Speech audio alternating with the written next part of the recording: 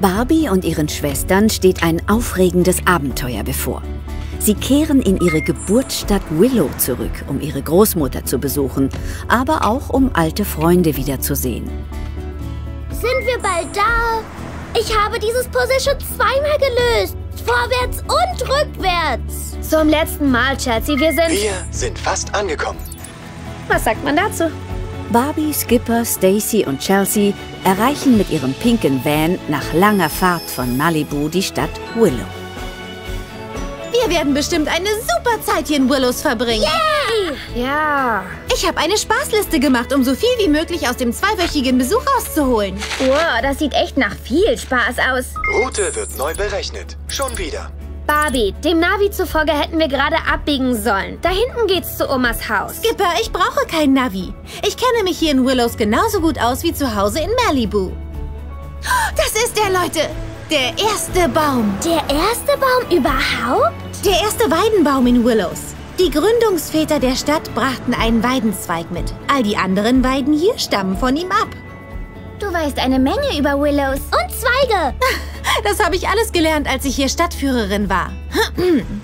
Wenn Sie nach links schauen, sehen Sie den Marktplatz. Route wird neu berechnet. Route wird neu berechnet. Da ist McKinleys Eisdiele, wo ich 9 Monate in Folge Nachwuchsmitarbeiterin des Monats war. Der Glockenturm, da war ich Junior-Glockenläuterin.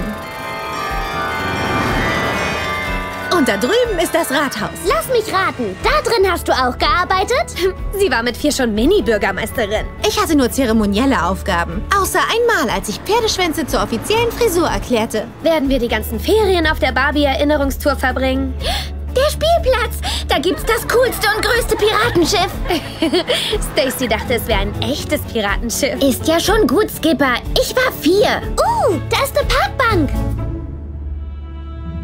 Was denn? Ich hab gedacht, wir zählen einfach Sachen auf. Erinnerst du dich an gar nichts in Willows? Chelsea war noch ein Baby, als wir nach Malibu gezogen sind. Ich werde mich schon an irgendwas erinnern.